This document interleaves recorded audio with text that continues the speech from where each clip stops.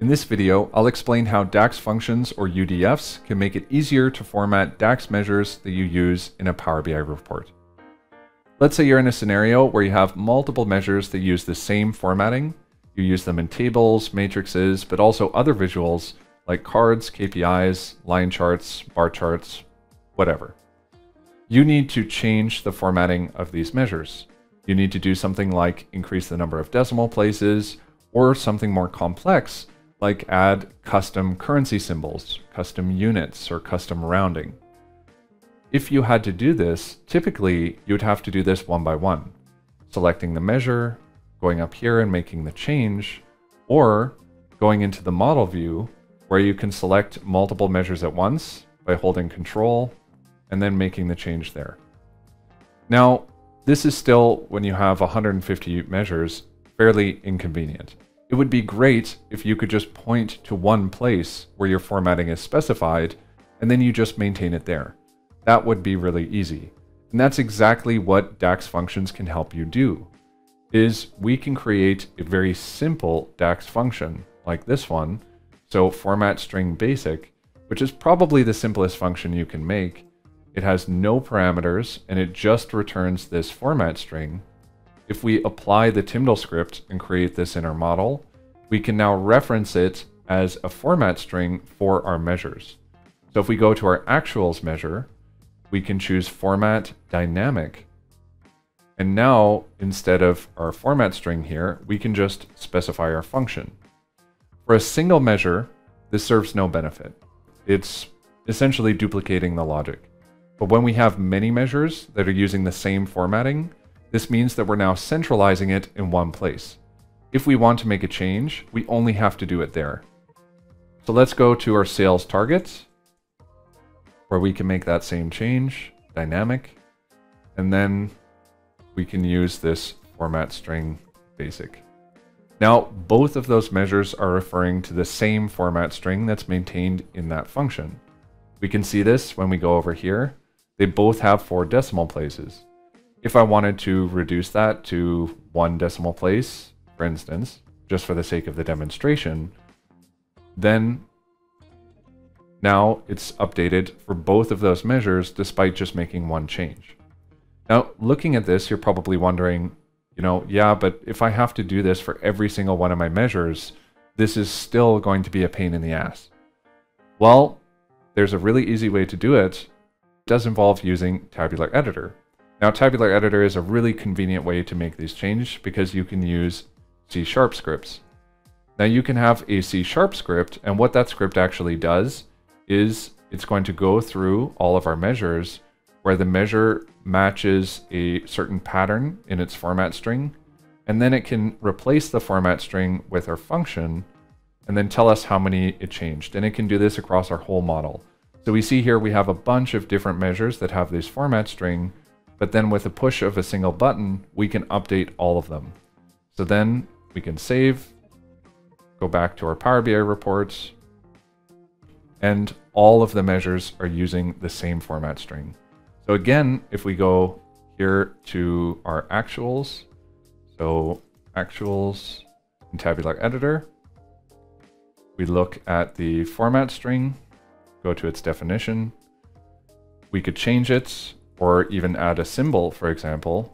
So if I add the quad quotes, euros, and this is just going to prevent the letters from being interpreted as part of the format string. If I save this now, then we see that it's been added to every single one of those measures.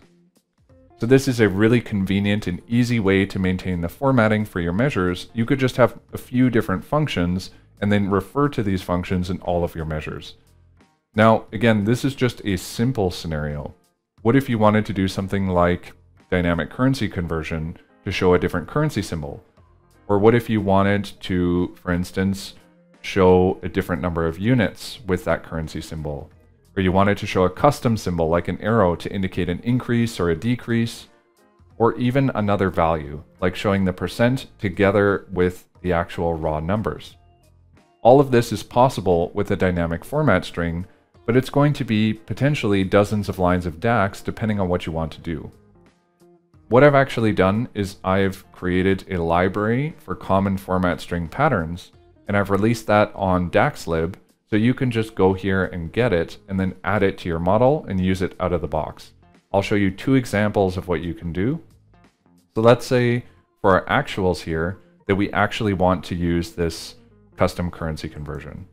So first of all, I'm going to remove this in our basic function. We're going to go to our actuals measure, which I was just selecting actually. And I'm going to refer to one of these functions from the library, which is just going to be dynamic currency.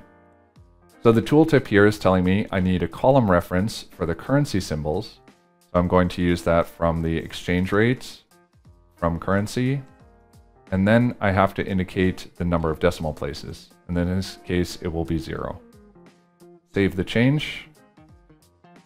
And now when I go back to the report, I have the currency symbols appearing, and these are going to dynamically update when I choose a different currency.